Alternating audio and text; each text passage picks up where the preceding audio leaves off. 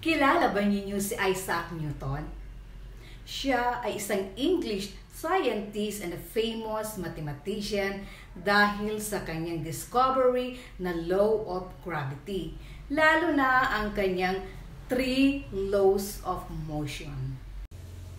Newton's first law of motion states that object at rest stays at rest and object in motion stays in motion with the same speed and the same direction unless acted upon by unbalanced force. Ang unang law of motion na ito ay mas kilala rin sa tawag na law of inertia, a resisting change in your state of motion.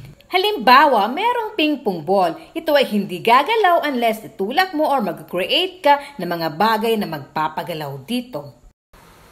Kunin naman natin ang second part nito, na ang object in motion stays in motion when the same speed and same direction unless acted by unbalanced force.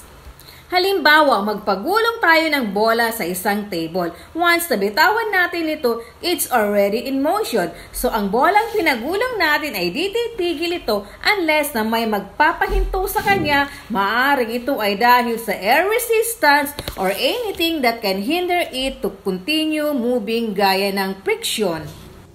Newton's second law of motion states that acceleration of an object is directly proportional to the net force acting on it, but inversely proportional to the mass. Acceleration is the rate at which the speed of moving objects changes over time. Halimbawa, meron tayong dalawang swing. Swing A, maglagay tayo ng 2 books. Sa swing B, 2 hollow block. Try natin silang itulak ng sabay. Kung mapapansin natin, mas mabilis ang acceleration ng swing A kaysa swing B. Kahit na nag-exert tayo ng same amount of force sa 2 swing. Ito ay dahil sa swing B ay may greater mass compared sa swing A na naging dahilan ng mabagal na pag-accelerate nito. Alamin naman natin ang Newton's third law of motion, that in every action, there is an equal opposite reaction. Nakakita na ba kayo ng bahay na nasusunog?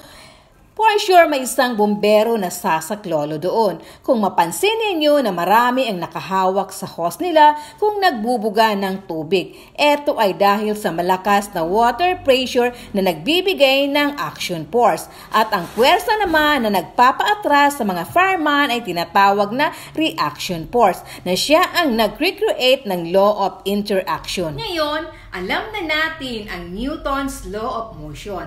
Siguradong mag-iingat na tayo lalong-lalo na sa ating mga action. Always remember that for every action, there is an equal opposite reaction.